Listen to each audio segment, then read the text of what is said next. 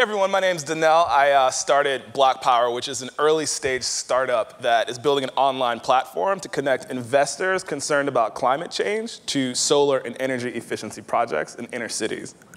I grew up in an inner city. Here's a picture of me and my kid sister. We lived with our parents in a one-bedroom apartment in Bed-Stuy, Brooklyn. When the winters got really cold, we would turn on the stove and open up the oven door and use that to heat the apartment. And we'd open up a window to kind of let air circulate. Not very efficient. One day, my sister and I were outside. We looked across the street. We saw two young men talking with one another. And one of the young men pulled out a gun and pointed at the other one's head and pulled the trigger. That motivated me to become a community organizer. So 15 years later, I went one neighborhood over after graduating from Duke to Brownsville, Brooklyn. Super concentration of poverty and violence in this neighborhood. One of the things we learned was that the young men who were involved in the drug trade there and were firing all the weapons would have given their right arm for a steady, stable, safe job as a janitor cleaning toilets. The other thing I learned was that these huge 16 and 17-story properties, public housing facilities in New York, if you walked around Brownsville in the winter, they all had the windows open.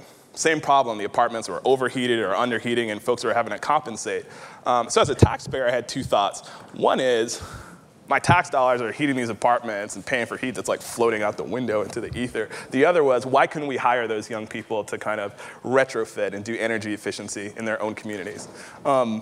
I worked for President Obama on his first campaign and then on the stimulus, investing green construction dollars during the stimulus in inner cities. As we kind of spent down all our money, I got a call from my favorite pastor, Reverend Youngblood. He said, hey man, my energy bill is killing me. It's $10,000 a month. It's $120,000 a year to heat and cool my church.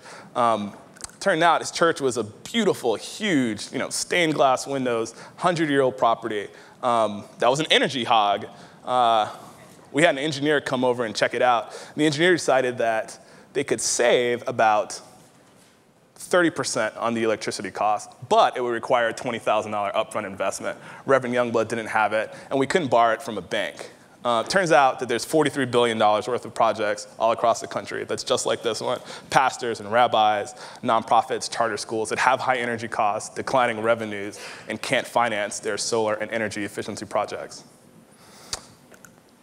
Banks aren't interested in this market because it's too risky, it's too small, it's too costly, it's too tricky to acquire enough customers. So what if, and what we're working on Block Power is, what if we got Reverend Youngblood to talk to pastors in his community, or stand up at the NAACP or National Association of Baptist Conventions to ask all of the pastors there to think about renovating their properties? What if we assembled a micro or a macro portfolio of properties which would allow us to spread out the risk of default across a portfolio? What if we were able to send engineers from the best engineering firms in the country to each building to do an assessment of how solar and energy efficiency might reduce all of those buildings' operational costs by 20 to 25%? What if we invested $25,000 or 25% into each project from our own balance sheet, which would limit the risk because we're providing a guarantee for outside investors? Could we raise the remaining $75,000 from investors, from banks? Could we crowdsource it?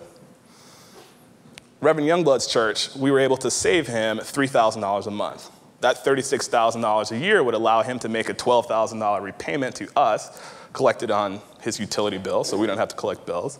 And he could reinvest the rest of his money in his social programs. So we create jobs, energy savings, carbon emissions reductions, and financial returns for our investors. There's 60 million Americans who are alarmed about climate change. They don't feel like they have a sense of what they can do to take action.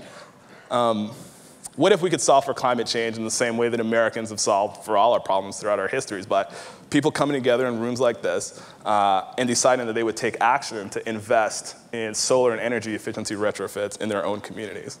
These are the problems that we're solving over at Block Power. We're building an online platform to facilitate all of this. And if you have questions or feedback, please shoot me an email and let me know what you think. Thanks very much.